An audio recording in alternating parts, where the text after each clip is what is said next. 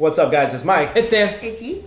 There's a lot of bad situations that happen around the world, and I feel like today we talk a lot about relationships. I mean, I think every story we have today is about relationships. Yeah. This is probably the saddest one we got to cover today. Yeah. Oh my gosh, it is. It's very heartbreaking, and it kind of makes you a little mad of what this man and his daughter had to go through in India. Yeah. A man's wife died, and she was only 42, so she died young. She died of tuberculosis. Yeah. So, not only did somebody die, that's hard enough, but there's no ambulance to pick.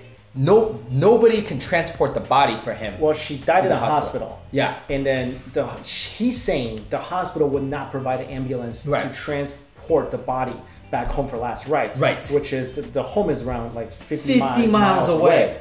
So he did the only thing he could do. He said he couldn't afford anything because he's a poor man. Yeah. He just wrapped her body in the sheets and carried her. Oh, With his daughter next to him. His daughter my next to gosh. him. So- Like, he just, think about that for a second. Like, your wife just died, you have a kid, everyone's sad, and then you're like, oh, I guess I gotta carry her home. Like, oh my gosh. Luckily, he didn't go 50 miles. But he made it 7 miles. Like, local people noticed that. Yeah. Obviously, there's this guy carrying a body on his shoulder. So they go up, they're curious. And he kind of told them the story. Right. They called everybody. And finally, they sent an ambulance over. But by then, he had already walked 7 miles. 7 miles? 7 miles. I mean, if you guys ever walk 7 miles with nothing in your hands, that's still a long walk. It's a long walk, for sure, dude. It's a really That's long walk. 10K. That's long 10 kilometers.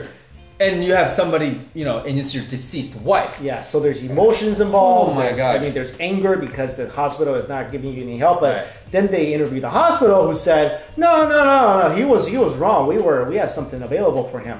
But why didn't he take it? So I'm really sitting here not really believing what the hospital. That's what I'm is saying. now. I don't believe him Because either. why would he?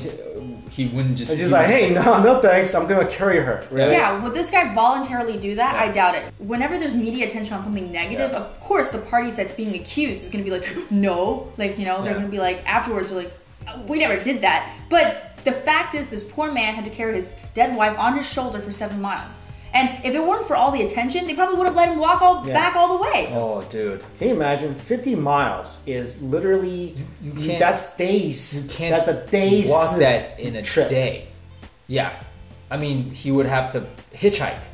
Well, I mean, I don't know. I'm just saying, like, how do you get most home? people probably wouldn't pick up a body. No. Correct. So he would literally have to walk it. So 50 miles would take him probably 3 days. And he's with his daughter, teenage daughter. So what do you get? You're gonna sleep on the side of the road for 3 days? Just walking. That's Think insane. about it. He's just walking 50 miles with nothing takes Yeah. you like at least 2 days. Oh yeah, no, 2 full days. Yeah. I mean, obviously the situation is not good. No. And people shouldn't have to feel like that's the norm, where they have to suffer, where a man has to feel like, okay, I can't afford anything, so I got to do this. I mean, literally what he's trying to do here, it's the first time I've ever heard about this in my life. Yeah. And I mean, this doesn't happen. No. So, I mean, the man just lost his wife. Show some compassion. Like, the lack of compassion also in this story is like, I mean, I get it. You're a hospital. You're like, you see people die all the time. Maybe you're desensitized by it.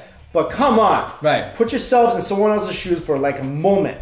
So, I'm glad somebody did, do something. Yeah. And he was able to get his wife home. And I'm sorry for his loss, obviously. But at least somebody showed up. This gives me a little faith because at least the people who saw him, they felt for him. Exactly. The people there definitely care. Yeah. It's just I'm really disappointed in those hospital officials. Yeah. Well, this is the saddest story we had to do today. So, anyway, thanks for watching, guys. Later.